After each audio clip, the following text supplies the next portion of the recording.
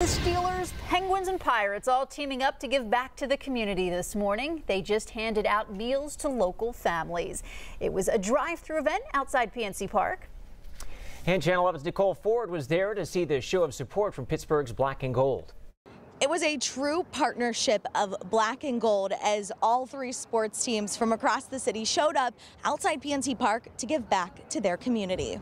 The boxes are stacked in, turkeys are in hand as players from the Penguins, Steelers, and Pirates showed up.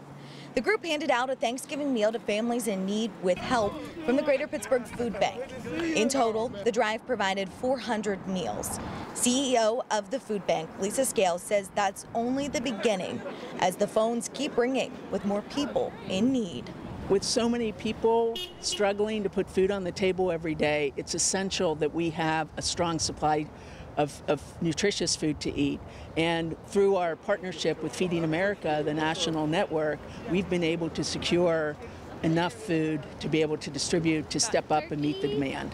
If you find yourself in need this holiday season and weren't able to make it out to this event, you can always call the food bank. You'll find that number on WPXI.com. Outside PNC Park, Nicole Ford, Channel 11 News.